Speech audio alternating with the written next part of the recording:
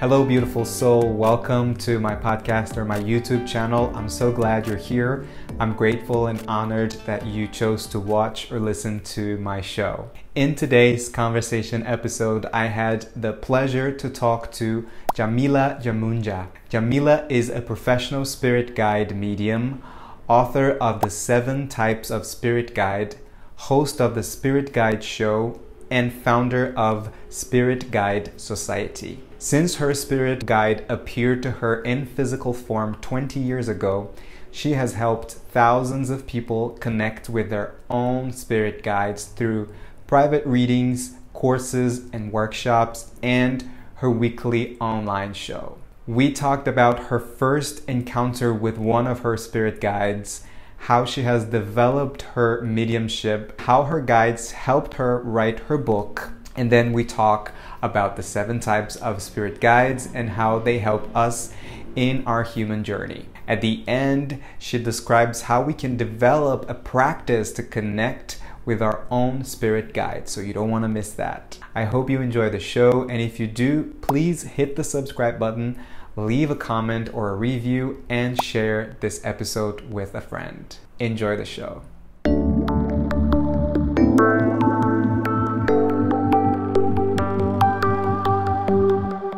Hello, Yamile. Thanks so much for being here on the podcast. Well, thank you so much for having me. Yeah, it's a pleasure. I want to make sure that I'm pronouncing your name correct. Again, it's Yamile Yemoonyah. Right? Yemoonyah. Yeah. Yeah. Is there a story behind it? The name? Yeah. Yeah, I got my name from one of my spirit guides. So it was like not in the sense that they like a booming voice came from heaven and told me this is your name, but it was I was looking for a name for several reasons, and this was the name I was given. Awesome. Does it mean anything in particular? My first name is like my given name that was given to me by my birth mother. It means the beautiful. And my last name is connected to Yemoonyah, the goddess of the ocean. That's beautiful. And actually in Brazil, there's a huge community that goes to the ocean, I think on December 2nd. Yeah. Yeah, and we call it Yemoonyah. So is that the name?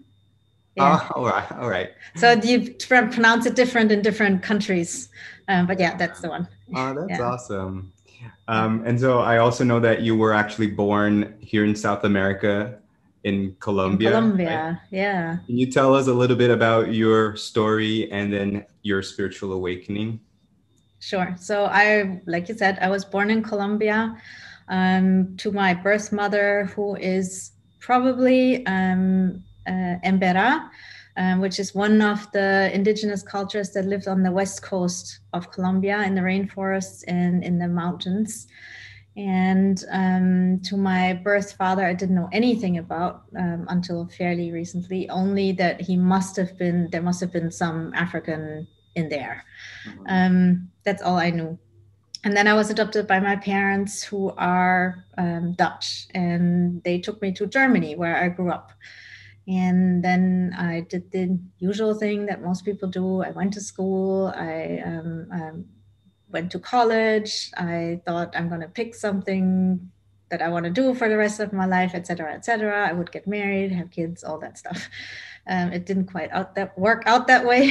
In my 20s, early 20s, mid 20s, I was very frustrated. I was still in college. I didn't like it.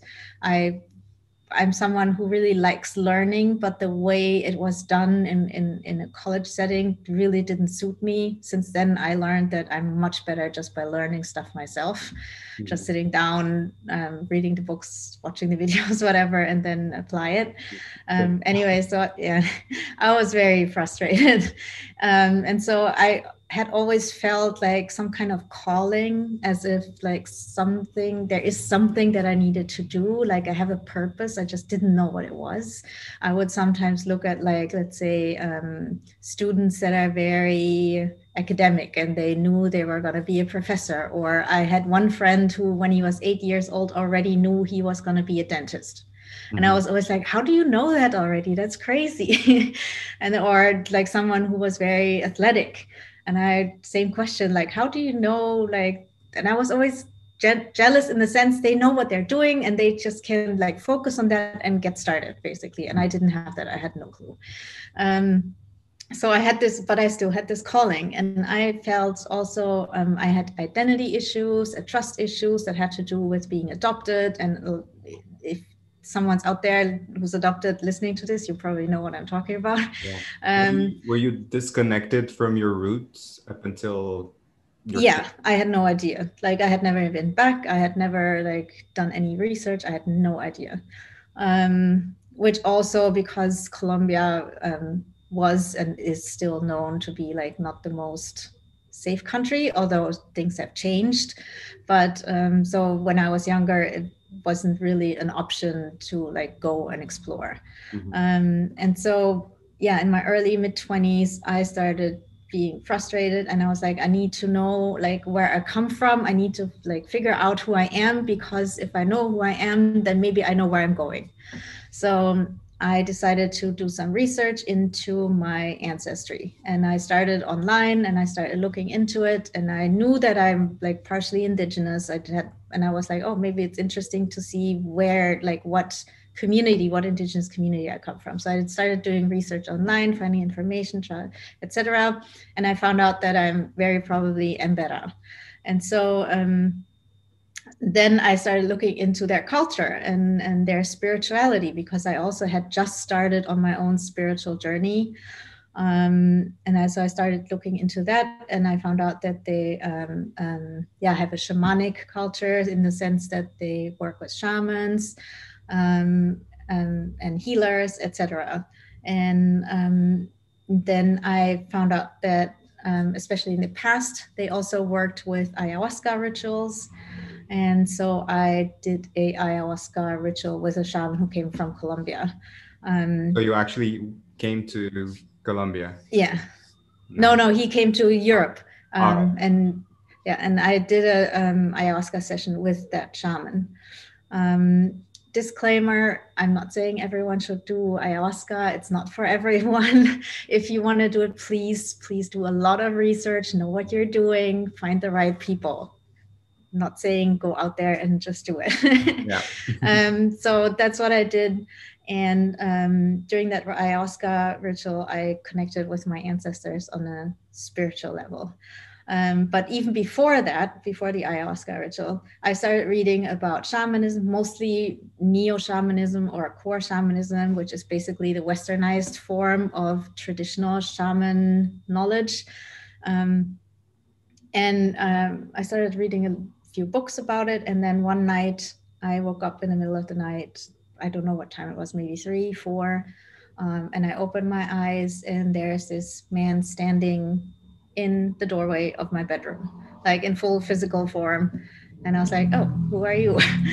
Because I had never seen this guy before. Mm-hmm. And my partner at the time was still sleeping next to me. And I noticed that I couldn't move. Now I know that's called sleep paralysis. Back in the day, I didn't know what it was, but it didn't scare me or anything. I was just like, oh, I know this is something spiritual. I don't know what it means. Right. I just know this is You didn't weird. think it was a robber or anything? No, I didn't. I don't know why, because I should have. I mean, Yeah, just logically, if someone's like there, but I didn't. So, but then I just stared at him, and he stared back at me, and then out of nowhere, he had this like baseball size, the red glowing orb in his hand, and he held it like this, and he threw it over to me, and I remember like feeling the impact on the bed it made to the left of me. And the next thing I knew is that I must have like blanked out, passed out. And yeah. What did he look like? Did he look like oh yeah, he looked like yes, definitely important part of the story. He looked like he was from South America. That was very clear. He had short, dark hair, darker skin. He wasn't wearing jeans, no shirt, no socks. Just jeans, and yeah, just staring at me. And he looked like he was of indigenous descent from South America. So, and he throws over that red glowing orb, and then I pass out. And the next thing I know, in the morning, I wake up or open my, I didn't even open my eyes yet, but my hand already went to the left and started looking for that red glowing orb. And then my brain started working. I was like, oh, wow, what happened? And then I opened my eyes. And I called my friend because she and I started our spiritual journey at the same time, a few weeks before. And I told her about it, and we both wondered what it meant and who that was, and we couldn't figure it out. And then 2 days later, we had already signed up for a shamanism workshop in Berlin, in Germany, where I was living at the time. And so we went there, and when we came there and the workshop started, the guy, our teacher, who has unfortunately passed away by now, but he told us that, okay, in this workshop, we're going to learn to connect with our cosmic, no, he called them spirit helpers. And we were going to like travel to the spirit world and meet our spirit helpers. And when we do that, then usually he said they will give you energy when you meet them for the first time, either by giving you a hug, and you can feel the energy really flowing into your body, or sometimes in form of a bright glowing orb. Wow. And so I was like, wow, that's amazing. Then you got your now I know who that guy was. That was my spirit helper. So that was really what, yes, I was on my spiritual path a little bit already, but this really was like a wake-up call, like, hey, Yeah, like there's more big, out there than you would think. catalyst. Yeah, because I couldn't, like, even my logical brain couldn't explain it away. So I love that story. Thank you so much for sharing. You're welcome. And I think it was beautiful that you got your confirmation, because that's how spirit works, right? In mysterious and sometimes even funny ways to give you that little nudge of confirmation. But one thing that I wanted to ask you about it, because you actually saw that spirit like with your physical eyes, right? Yeah. But just for anyone who's maybe new to connecting with spirit guides, that's not the only way that we can connect or can communicate with them. No, right? No. What are the other ways that we can, because I think most people don't actually have that ability to see with physical eyes, right? Mostly it's either in the third eye or telepathy. Can you tell us a little bit about like what ways we can communicate and connect with them? Sure. So first of all, I want to say, like you already mentioned, you do not have to physically see your spirit guide or even hear their voice to connect with them.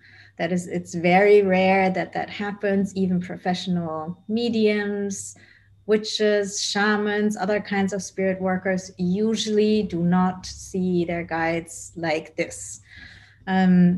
What usually happens is that you use your clairs, and I'll explain that in a little bit, to connect with your guides. So your clairs are your psychic senses. And yes, we all have psychic senses. So they're basically the equivalent of your physical senses, only they work for the unseen dimensions. So you have the most famous is clairvoyance. So you see a spirit, for example. You can have objective clairvoyance. That's when, like in my case, I saw my spirit guide outside of myself in physical form. More often, you will have a subjective clairvoyance experiences, which is like that you see it in your mind's eye with your third eye. And that, if you want to know what that's like, then close your eyes and just visualize what you had for breakfast this morning. And you see your breakfast with your mind's eye. You don't see it outside of you, you see it here. And so that's usually how you can clairvoyantly see your spirit guide. Number two is clairaudience. That's another famous one. That's when you hear your spirit guides. So for example, a lot of people have had the experience of like either just waking up or about to fall asleep and they hear someone call their name. That would be objective clairaudience. You hear the voice outside of yourself. Again, that is it happens, but usually it's like subjective. So you hear a voice inside your own head, and it can even sound like your own voice, but it's actually your spirit guide talking to you. And then number 3 is clairsentience, which is clear feeling. So you feel something. For example, you feel a wave of love that comes when your spirit guide is close. Few goosebumps.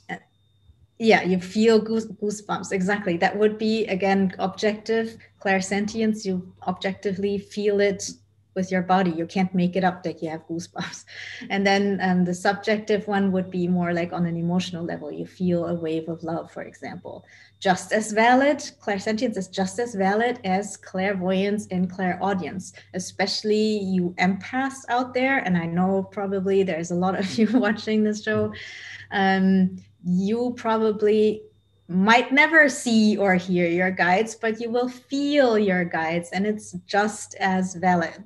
So then we have Claire. So these are the 3 most known ones. Then we have Claire gustance, which is Claire tasting. So for example, if you had a grandmother that would always bake a specific kind of cookies, and then suddenly you're doing something else and suddenly you taste those cookies, that's your grandmother who has passed, who's saying hello to you.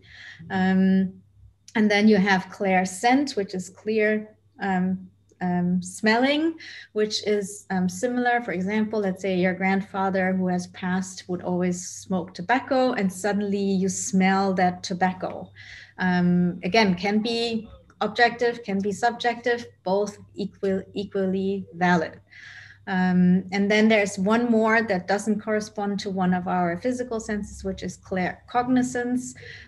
This is mostly with people have this when they're idea people, when they're like big thinkers, when for example, people, entrepreneurs or small business owners, anyone who likes to work with visions and these kinds of things.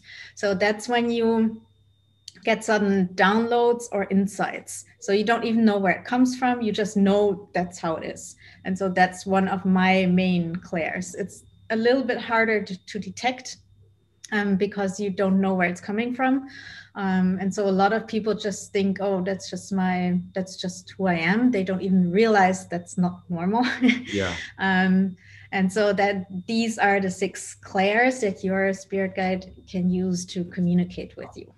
That's amazing. Thank you so much for explaining so perfectly. And I have a question about this because I feel like while you were describing, I feel like the listeners are probably reflecting on moments that they've felt something, that they've seen something with their third eye, or they've smelled a scent from whomever.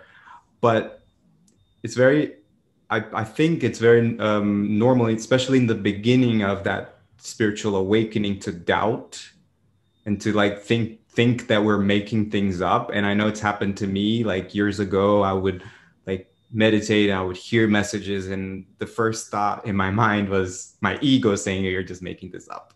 Yeah. What advice would you give to anyone who's going through the same thing? Like, how can people just have that trust? Sure. So there are 2 things that I want to mention. Number 1 is if you see something, for example, you do a meditation and you want to connect with your spirit guide and you see a tiger, don't immediately assume, okay, I saw this is my spirit guide. My rule is like the rule of 3. So if things happen 3 times, then I know that I can trust it. If it happens only once, then I take note, but I don't immediately assign like a big meaning to it. So I wait until I see some or hear or feel or whatever 3 times, because then I know spirit really wants me to know this is important. Right. And number 2 is really practice. It's really about like trying to connect with your guide again and again and again. And later on, I'll explain how to do that in a practical way. And then it's really about practice, because connecting with your spirit guide is just like any other skill. We can all learn it, just like we can all dance. Not everyone's going to be like a professional dancer, but we can all dance and we can all connect with our spirit guides. It's a skill, you can practice it, and that's what it takes. And the more practice you get, the more you realize, oh, there's something to this, and the more your ego will understand, okay, I'm not making this up. So it's really about like doing it again and again and again and again. Yeah, I love that. And I think a lot of people take imagination for granted, you know, and I think we need to go back to that pure child inside of us that just, you know, allows the imagination to take us wherever it wants to take, because we think we're making it up, but sometimes we might be making it up, and that's our imagination, but that's still a spiritual experience. Yes, right? yes, because our spirit guides use our imagination to communicate with us. So let's say you're doing a guided meditation, as there are many on YouTube. Do a guided meditation and you think, oh, I'm just making this up. But that's okay, because your guides know that you are using your imagination in that moment. And even if, like, let's say 90% of what happens, you are making it up, your spirit guide will be able to like kind of like inject their message into it.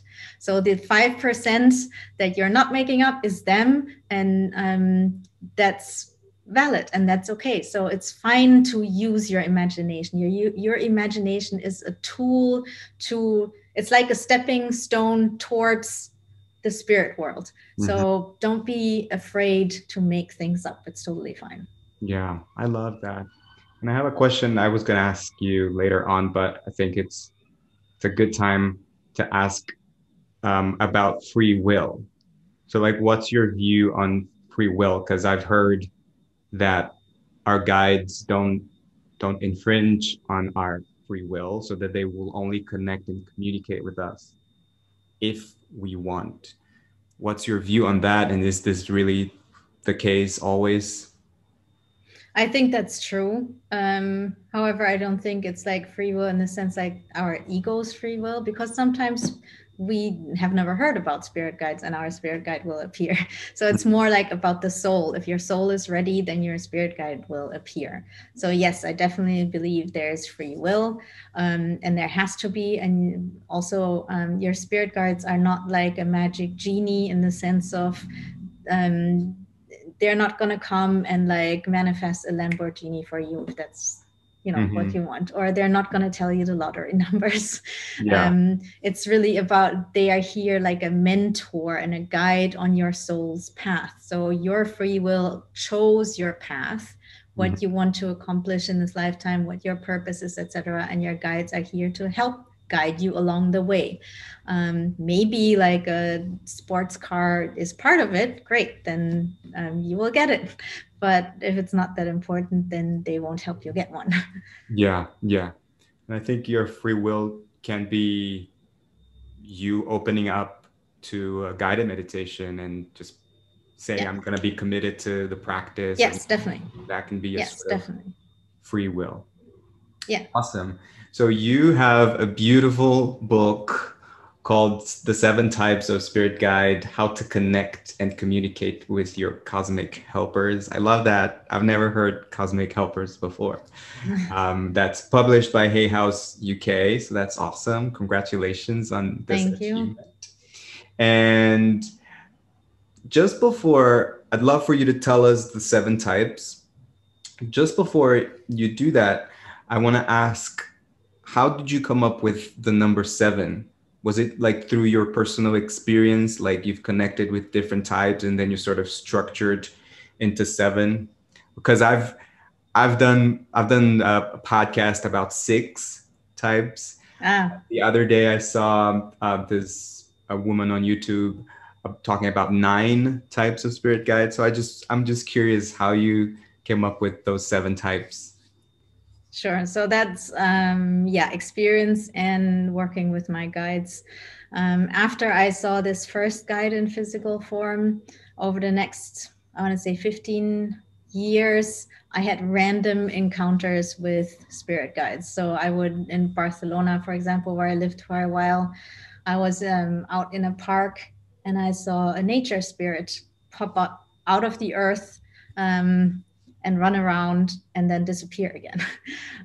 Or I saw another time when I was living in Berlin, I saw three aliens, similar as the first time I saw that first guide. They were just there in the middle of the night. I wake up, I wanted to leave the room, and I see three aliens standing there. I also had encounters with angels. And so this stuff would happen randomly, but I had no idea what to do with it. I was still trying to figure out what to do with my life. Mm-hmm. And somehow this just happened from time to time. It just became part of my life, but I didn't really know, okay, that I can do something with it. Mm-hmm. And so then... Sorry, go ahead. And then in 2016, I realized that these things would happen more, and they happened in combination with, 2017. These things started happening in combination with other people. So I would be out with friends for a drink, and I would see someone at the end of the bar, for example, and I didn't know that person. And suddenly I would see, oh, that person has an ancestor spirit with them. And I started getting messages from these spirit guides for people. And I didn't give people that I didn't know messages. And again, if anyone's listening, don't do that, because you don't know if that person wants to know. Yeah. Free will. Mm-hmm. Remember that. You might be excited, but yeah, don't do that. But then one time it happened with someone that I knew a little bit. So I went up to him and said, hey, I don't know if you believe in this stuff. Would you be open to letting me tell you what I just saw? And he said, yeah, sure. And I told him I saw these two spirits around you. And he said, yeah, I know that already. So that was like this confirmation. And I was like, oh, wow, I can do something with this. And now I forgot your question. Sorry. No, it's great. I was gonna ask if they've helped. Right, the 7 types. Yes. Yeah, if they've helped you write the book, actually. If yes. You guys have helped that come about. Yeah. And so that happened in 2017, and then I got... One day I woke up from a nap and I got a download from my guides, and they were basically saying, so you're going to start doing readings now. And I was like, what? No, I don't have time for this. I'm running a business. It's not going that well. I need to spend time with it. And they were like, yeah, well, yeah, you're going to do it. And this is what your website's going to look like exactly how they wanted it structured, and how I was going to do the marketing and the quiz that's also in the book. All of these things, just a huge download. And I was like, okay, I'll give it 2 days. And then I started setting up the website. And before the website was even done, I had my first client. So I was like, oh, there's something to this. I'm definitely guided here. And the same thing happened with the book. So I had thought about writing a book. And then I was invited to a writer's retreat in southern France in a castle for a month for free. I was like, oh, yes, I'm definitely guided. This is not normal. And so I went there and started writing the book, but I had no idea what I was doing. And so it took another year, 1.5 or something. But every time, all the time, I was guided, write the book. Mm-hmm. And I would get information that was important. And then I found out that Hay House has an online course about how to write a book, and I signed up for that online course. And then I found out that they have writers workshops, live workshops, and I went there and I got to talk to some of the people there, and just it happened more and more and more. And so when I finally was like, okay, I'll write the book, then I also realized, oh, wait a minute, I saw all these different beings, and they're all different types of guides. And when I really think about it, there's 7 different types of spirit guides that I saw and that I see around other people. And now that I'm doing readings, I see those same types of guides around people. And that's how it happened. That's awesome. I love that story. And I love that it's that one step at a time, right? Yes. They give you that next step, yes, the next step, but it's really up to you to take action and Yes. take the actual step, right? Because you might hear it, Yeah. you might feel it, you might feel it in your gut, but you might be afraid of going there or going to that workshop, right? And when you take the first step, it's so amazing how things just Yes. reveal themselves. I love that Yeah. story. Yeah, you're so right, because and that's so important to say again and again and again and again, that your spirit guides will not give you the full picture. They never said, oh, you're gonna be a best-selling author and now you need to start writing. No, that's not how it happens. So don't wait for that. Don't wait until you know exactly what's going to happen. No, you get like one um, piece of guidance that says, maybe sign up for that workshop, or maybe go listen to this show, or maybe connect with this person that you found on Instagram. And then you have to, like you said, you have to take that step before you get guidance for the next step. So you don't get to see the end result. You just have to like build that trust, and that actually building trust is the most important piece in everything. You have to start building that trust and take that first step, and then wait for the next piece of guidance. Take the next step, like you said, and then eventually you will get there. I never knew that I was gonna like write a book and get it published by Hay House. No way, but here I am, and that's what happens when you start trusting yourself and your guides and your the universe. You will be guided towards your path, and it will be more amazing than you can ever imagine. Yeah, I love that. And surrender, right? Surrender and trust, they Yes. go hand in hand. And I think that that's my personal view. We want to see the bigger picture, like the top of the staircase. And I think it's okay to see that or to visualize that and see this is where I want to be.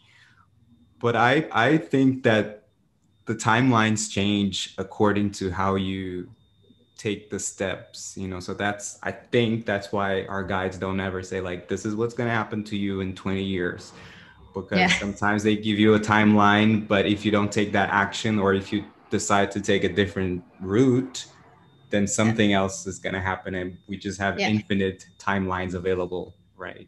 Yeah, the future is not written in stone. It really depends on what you do, what other people do, all kinds of things.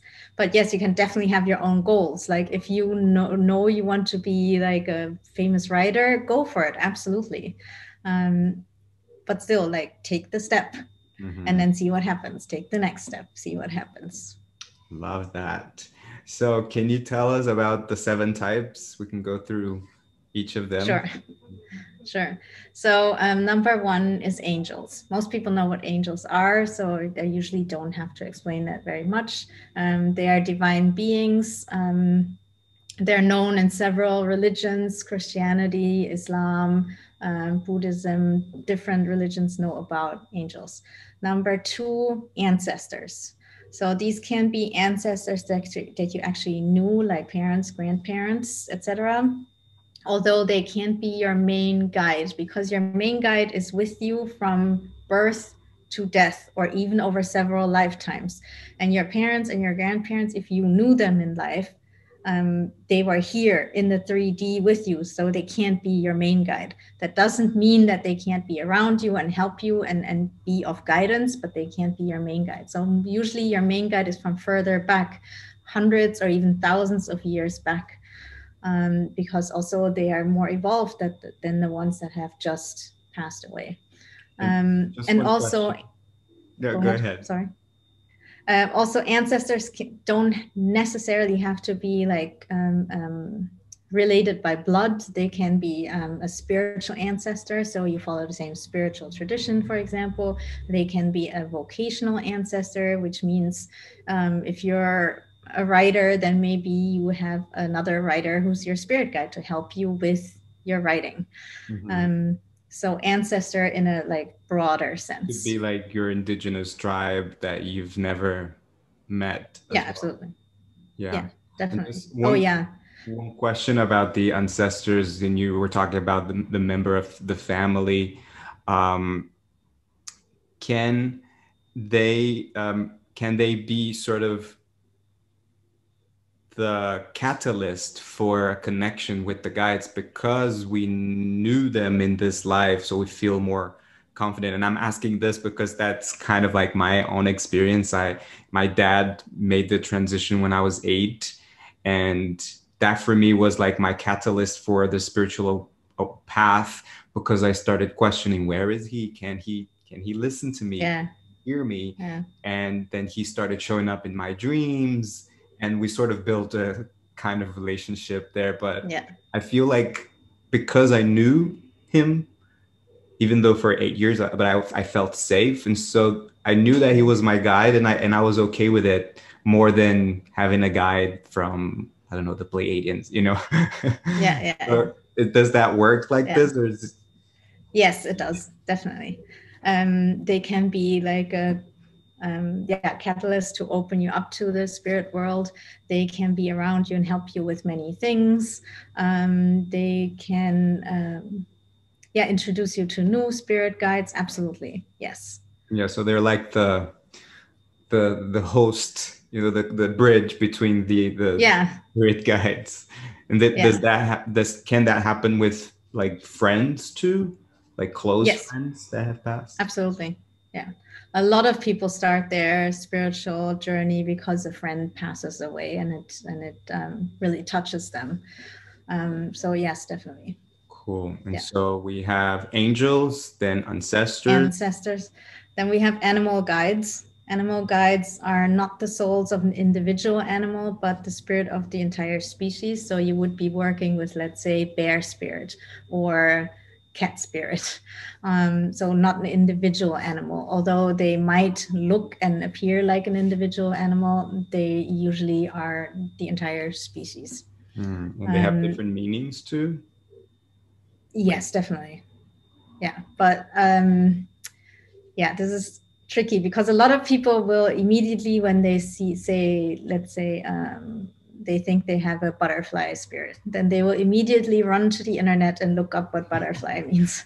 Yes, and I get it. I totally get it. But before you do that next time, first ask yourself, what does butterfly mean to me personally? Because our spirit guides do not, well, sometimes they use universal symbolisms, but they will more often use like very personalized symbolism. So what does butterfly mean to you specifically? Really sit down for 2 minutes and just journal about it. Write it down, bullet points, whatever. Write it down. What does it mean to me? Because maybe as a child, you went on holidays somewhere and there was a huge flock of like butterflies and you had a really good time with your grandmother. So then a butterfly means something very different to you. It reminds you, for example, of holidays, family, grandmother, beach, whatever it may be. And someone else doesn't have that experience. So it means something completely different to them. So it's important to first check in with yourself. What does it mean to me? And then you can go on the internet and look up what other people say about it. It can give you more information, but it's important to first listen to yourself, your own intuition, because it's more accurate than the meaning that you extract from it. And also it teaches you to listen to your own intuition and not always run to someone else for confirmation right away. And again, trust in yourself, your own intuition is the main thing that you need to start communicating with your guides. Yeah, I really like that. That's a really great tip, because we have the answers right within. And when we practice listening to that intuition and to that inner guidance, we find our own answers. And I had an experience also with ayahuasca in Peru, and I think that the shamanism has to do a lot with animals. And because I was in the jungle, and I literally like became this puma, which I had never thought of. Like, it's not that I love felines and cats. I love whales ever since I was a child. But I love that experience. But after, I was just thinking, why the puma, and my first instinct was, I'm going to Google the meaning of it. But I didn't have internet where I was. So I did what you said, like, what was the experience trying to show me? And it was more about the feeling and the emotion that that animal was bringing to me. And it was a feeling of confidence, of trusting my intuition, of stepping into my own power and authenticity. So that's what I got from the puma. And then when I got internet and I looked it up, it was actually, that's what it meant. You know, the There puma you meant go. that, Yeah. and the feminine energy and intuition. So I love that Yeah. tip. Yeah. So, okay, we have angels, ancestors, Ancestors, got animal animal. guides. Next up is star beings. And so star beings is also known as aliens. However, star beings is a little bit different in the sense that, first of all, I don't like to use the term aliens because too many people have seen too many scary Hollywood movies. And especially when I do one-on-one readings with people and like introduce them basically to their spirit guides and give them messages from their spirit guides, I don't want people to sit there and freak out and think, oh my God, like an alien's going to come and eat my brains or whatever. That's not how it is. Yeah. And also star beings is a bit more open in the sense that it basically includes any kind of being that's not or doesn't live here on Mother Earth. And then that includes like physical beings, interdimensional beings. So also beings that we can't even see with our eyes or like feel. And also it includes the planets themselves because they're also sentient beings. They also have a spirit. They also have like consciousness. And so anything that's not from Mother Earth is a star being. And it's interesting that you mentioned whales earlier because some people, no, like a lot of people that work with star beings are connected to a certain star system. So you have Andromeda and Orion, and the Pleiades are very famous because a lot of people channel the Pleiadians. And you have Sirius. And Sirius is interesting in the sense that there's a whole story around that Sirius being the origin place of water-based beings. So whales, dolphins, and what we call mermaids, for example.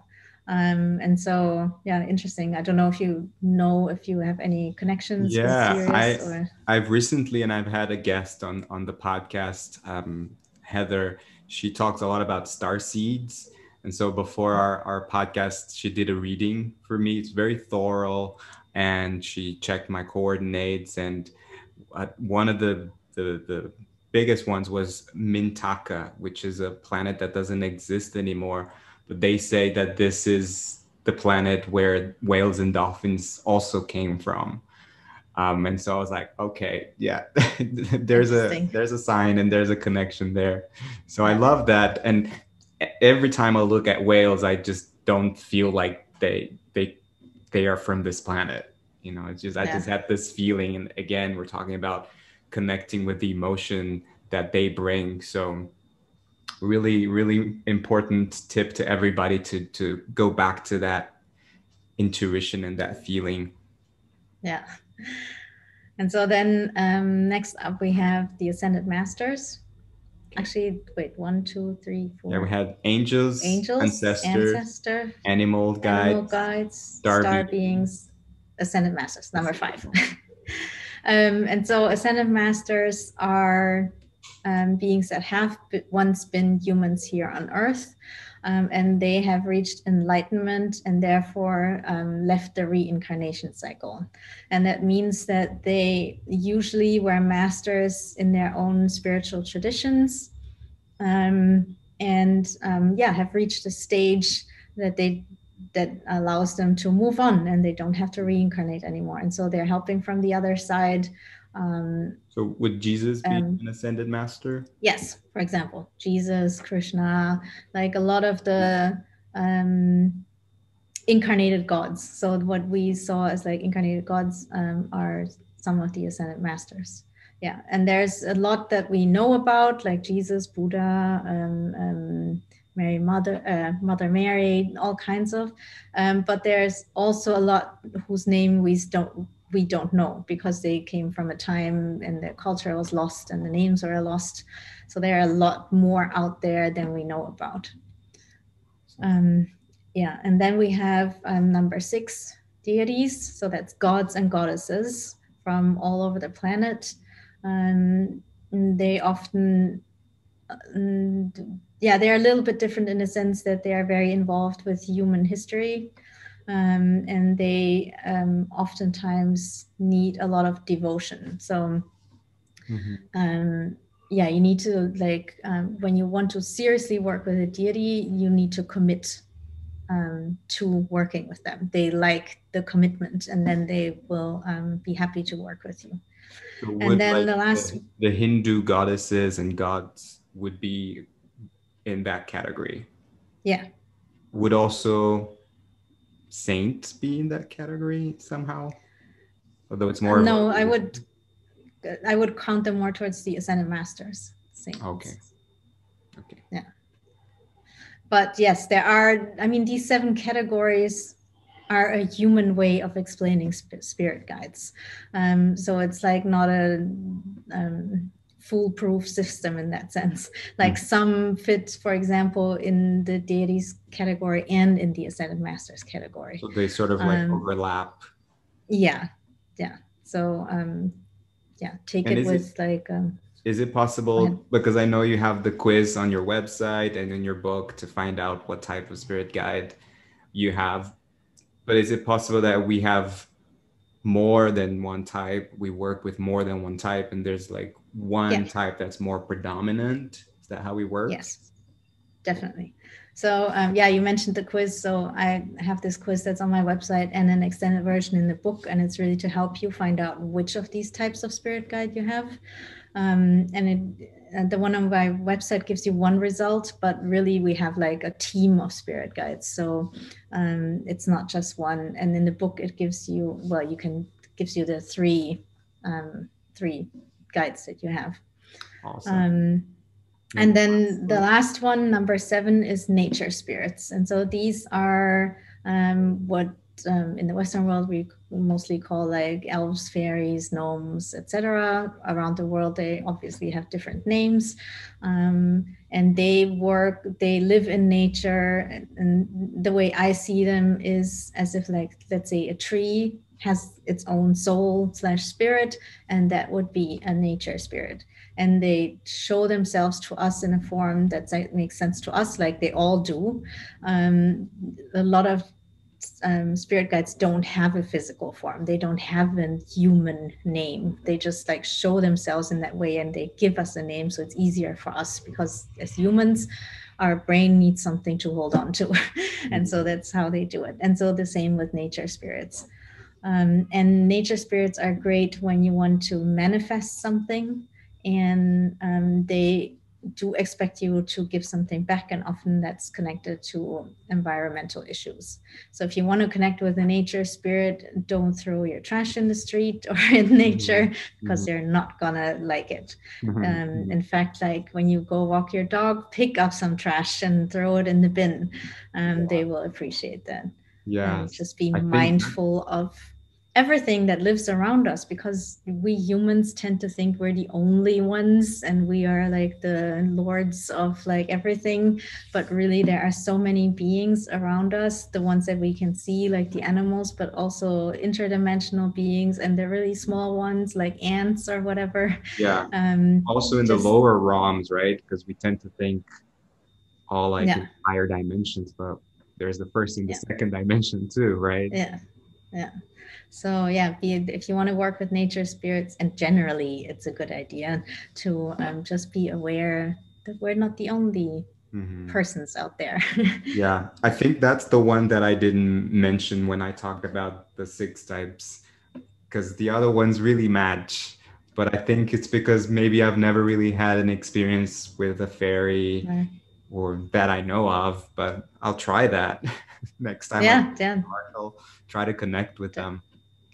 Definitely do it. The way I do it is like I really go out in nature. I find a tree or a bush or a plant or a flower that I feel drawn to, and then I really treat it like another person. So I literally go and sit with it, and I imagine what it would look like if it was a nature spirit. And I hope you caught that, because I just said I use my imagination. So use your imagination to really, yeah, imagine what that spirit would look like. And the more you use your imagination, the more you put energy into that, and the more energy you put into that, they can use to manifest themselves. And again, it doesn't have to be in physical form, it can just be in your mind's eye. But that's how it works for me with nature spirits. Yeah, I love that. And we were talking about like overlapping the types. You know, I had this vision of a butterfly that I actually interacted with last week in the park. And when I think of butterflies, I could also think of a fairy, you know, because it's Yeah, tiny and exactly. it's flying Yeah. all around. I love Yeah. that. What is a good ritual that one can do to practice that connection with whichever type of spirit guide that you could give us? So the way I teach it is that you sit down like you would for a meditation. And it's very similar to meditation, but it's also different. So you would close your eyes and just like let your mind calm down. And you take a few minutes just to breathe and to just get into like the right mood and the right mindset. And then you start focusing on your root chakra, and you just feel into that space. Don't expect anything, don't make yourself feel, see anything. Just feel into that space at the base of your spine and just see what's there. If there's nothing there, that's fine too. And then you visualize. Actually, that's the same thing as imagine. You visualize roots that grow out of your root chakra and then down through like your chair and through like the floor of your house and into the earth and through all the layers of the earth, all the way down to the center of the earth. And there you visualize a big crystal and how the roots wrap around it. And then you inhale the energy of Mother Earth through those roots into your body and let it circle all around, all the way into your fingertips, toes, hair, etc. And then you focus on the top of your head, your crown chakra. And you visualize that opening by visualizing a door or a window or an eye that opens up. And then you see a white pillar of light that connects your crown chakra with the center of the universe. If you have a hard time visualizing the center of the universe, like maybe it helps to visualize the center of the galaxy, because it's more finite. It's not that infinite. And Right. for some people, it's easier. So, and then you breathe in the energy from the center of the universe or galaxy down into your body. Again, let it circulate everywhere. And you do that so that you are held in place, so that you can't feel lost in the next part. And so then you focus on your third chakra, your solar plexus, and you breathe into that again, feel into that space. And then visualize a yellow sun sitting there. Our third chakra is our personal power center, so willpower and things like this. And willpower is connected to the sun as well, and in astrology, Leo, etc. And that's why like a yellow sun. And then you let that sun expand, expand, expand, expand, expand, expand until it's like fills up your entire aura. And while you let that sun expand, you also set the intention that that sun pushes out any energy that's not yours. And so you basically create a sacred space that's filled with just your own energy. And then you just sit in that energy for 10 minutes, 15 minutes. The first few times you don't do anything else.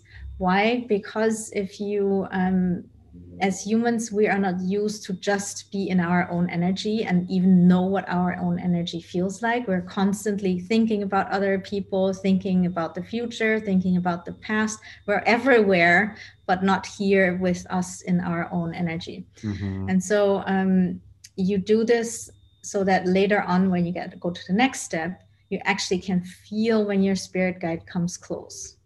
And how are you ever going to feel your spirit guide if you don't even know what your own energy feels like? So this is like a preparation to connect. Yeah. So just a quick recap, sit to meditate, connect with the root, imagine the roots from the center of the earth, connect with your crown and third eye, pillar of light, and then feel your solar plexus. For those who don't know, it's like 4 or 5 fingers above the navel, like below the rib cage, and just imagine that light expanding and stay in that energy and do that Yeah. for a few days.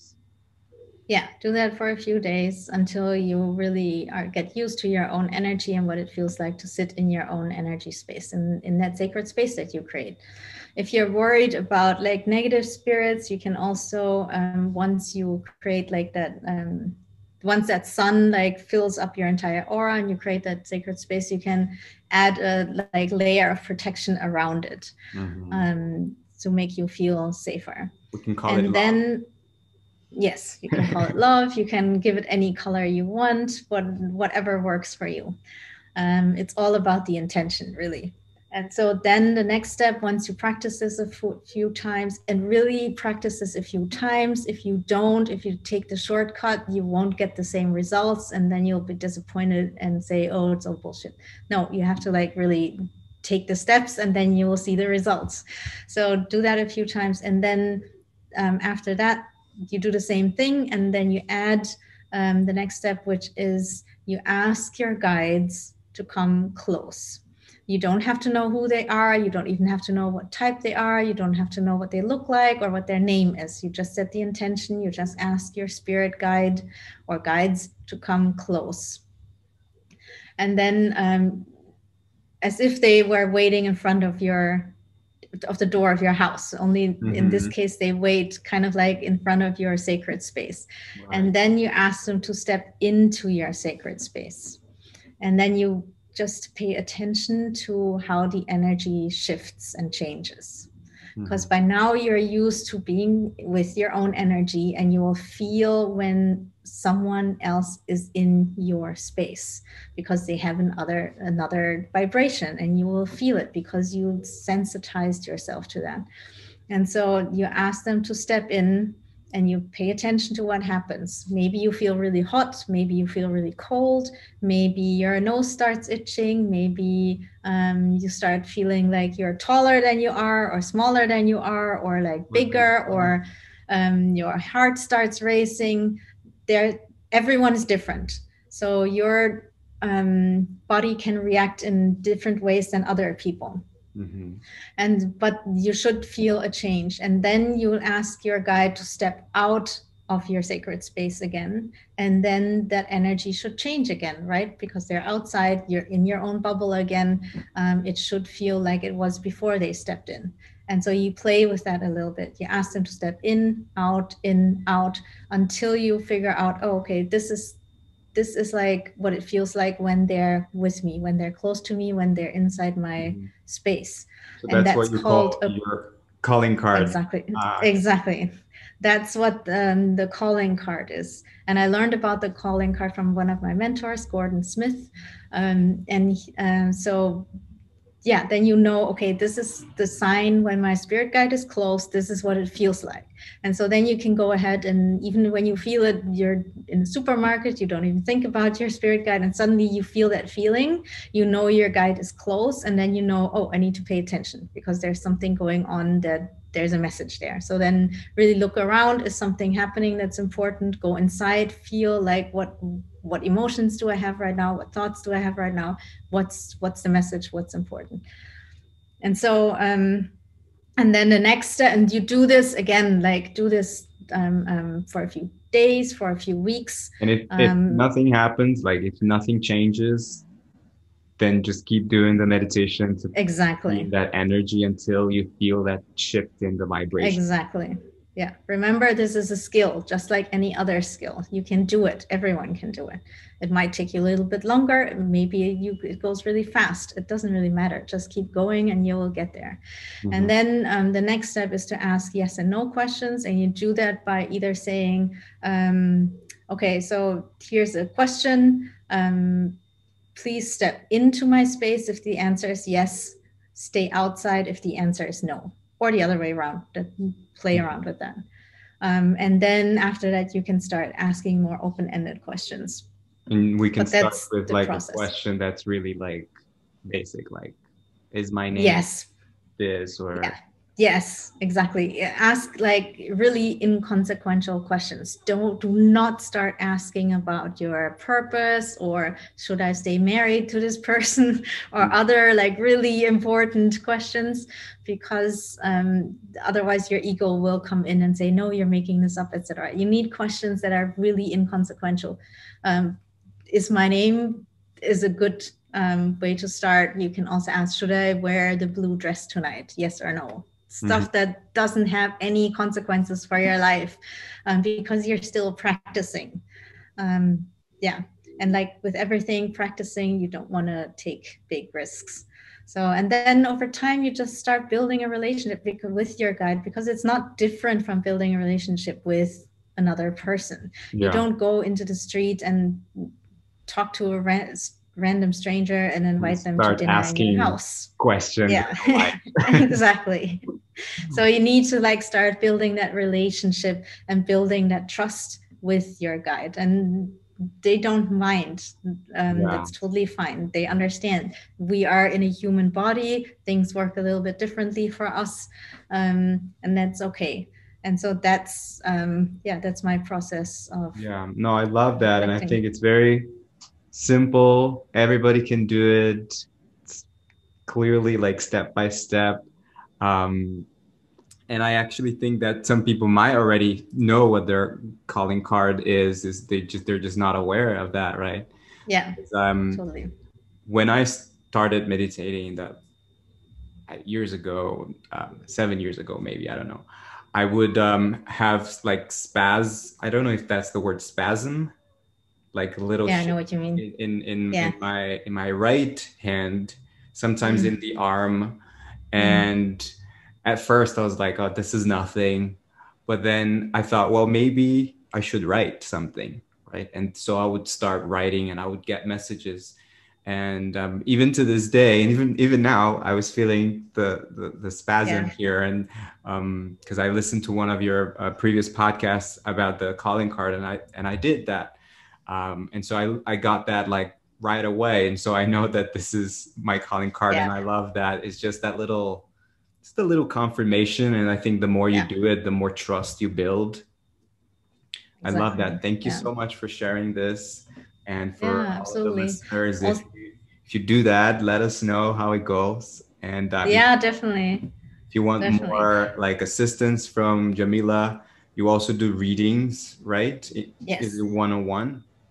Yeah, I do one-on-one readings where it's a 60-minute Zoom call, and I basically tell you who your spirit guide is and give you a message, the most important messages your guide has for you, and you can also ask questions.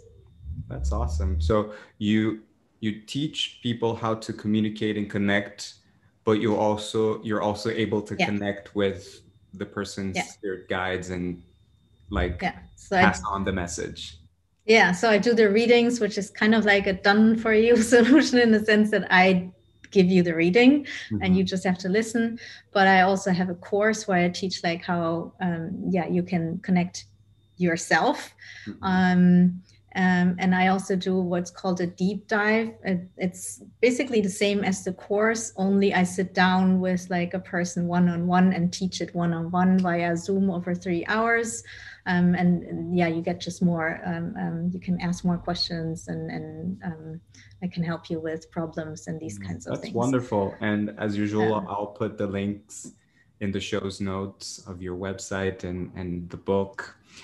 Just to wrap up, I have some questions which I call fun and deep. So you can just answer whatever comes to your mind. Okay. What is your definition of guidance? I would say it is, what we said earlier.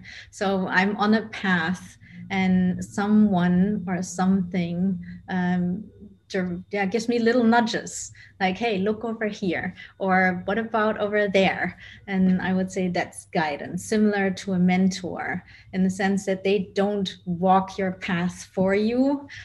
They just give you little nudges. Yeah, I like that. It's just nudges. It's not even like, this is what you have to do, right? It's just a little nudge. Love that. Yeah. Right. Imagine that all the books in the world were going to be destroyed and deleted. Oh my God, no. Forever. If you had to save only one book, which book would you save and why? Wow, that's a good question. But other than yours, which one would you? No, I wouldn't say mine.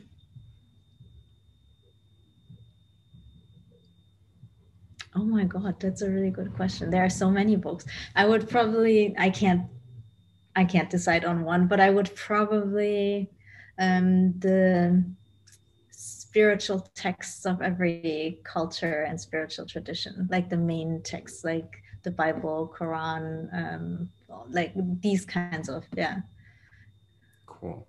I think that would be my answer. I know that's more than one, but I would need I get it. It's I mean, there are so many books. And, All right. The next one, it's also a hypothetical question. Let's suppose that in many years from now, when you transition to the spiritual realm, and then your cosmic helper, the cosmic librarian at the Akashic Records, tells you you've done a great job. You don't have to go back to Earth.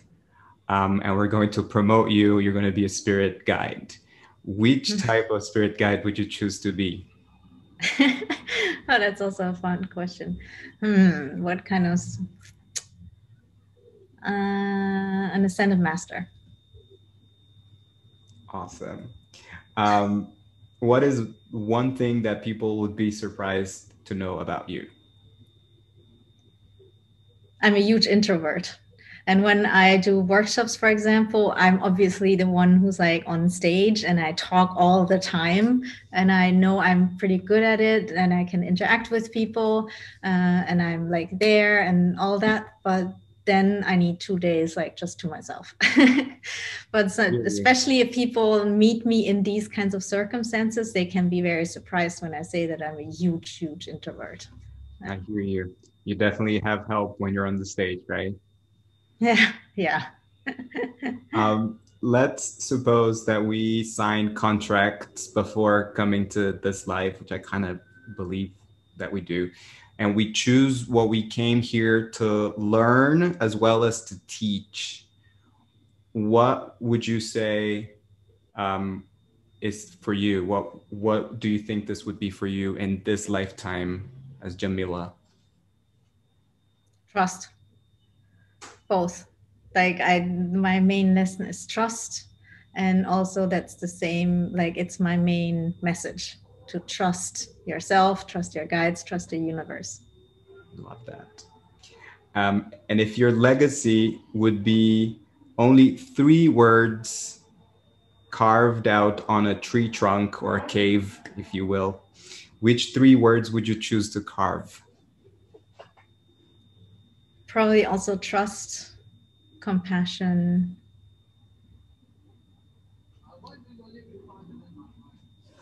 and love, I guess. Yeah. Well, Yamile, I want to acknowledge you for your commitment to your spiritual path and to spread that message of love and to help us fellow humans to know that we are not doing this alone. So I appreciate you and I thank you for being your most authentic self and for shining your light.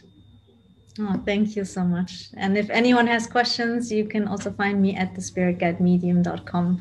Thank you so much for having me. This was a very fun conversation. Thank you, Yamile. Much love. Thanks for watching or listening to this episode. If you would like to learn more about Yamile's work, you can go to her website, www.yemoonyah.com. There you'll be able to do the quiz to find out about your spirit guide, join Yamile's show, and learn how to work with her and order her book. As usual, you can find links on the show's notes. And once again, if this has brought you value, please subscribe to my podcast or my YouTube channel. Take a screenshot of it, share it to your Instagram story, and be sure to tag me and Yamile so that we know it's brought you value and your friends might benefit from this episode too. As always, keep shining your light, keep your heart open, and let love lead the way. I love you. See you in the next episode.